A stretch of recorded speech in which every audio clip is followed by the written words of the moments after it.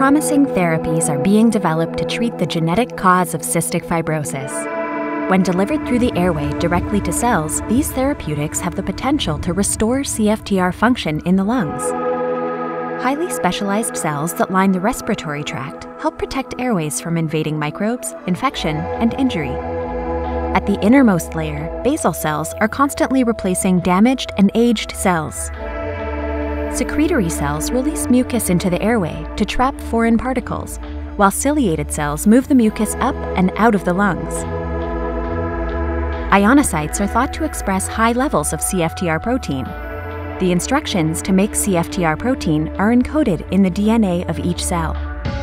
The CFTR protein helps control the movement of salt and fluids into and out of the cell to keep mucus at a healthy level.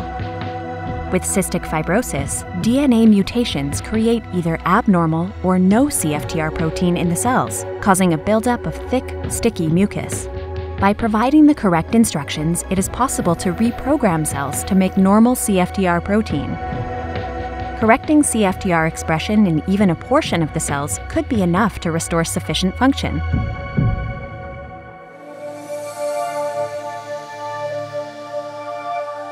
Two potential treatments are RNA therapy and gene therapy.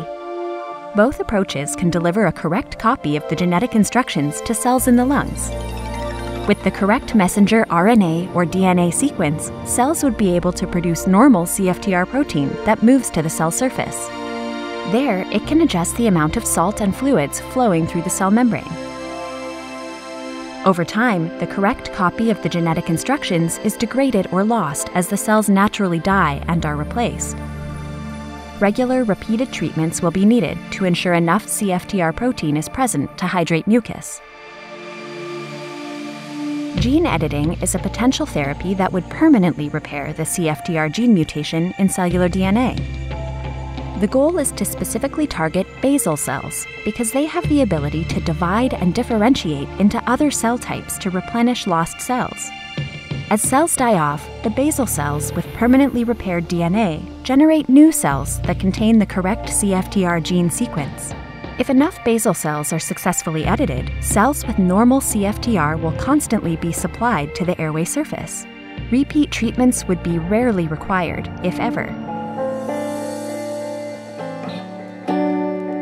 Cell-based therapy involves removing cells from the airway to create space, a niche, for the delivery of gene-edited cells.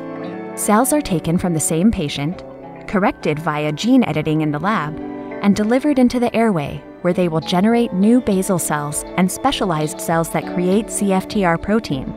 Much like gene editing, this cell-based approach would permanently restore CFTR function for people with CF. Scientific progress in genetic-based therapies is advancing at an unprecedented pace. But the path to a cure is not a straight line.